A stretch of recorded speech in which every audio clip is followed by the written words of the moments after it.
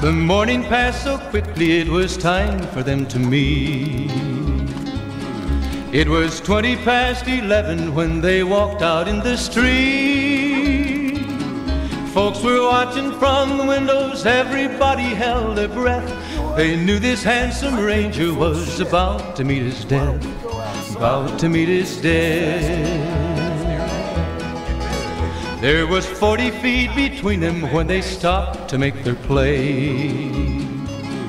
And the swiftness of the ranger is still talked about today.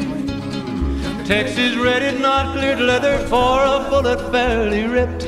And the ranger's aim was deadly with the big iron on his hip, big iron on his hip. It was over in a moment and the folks had gathered round.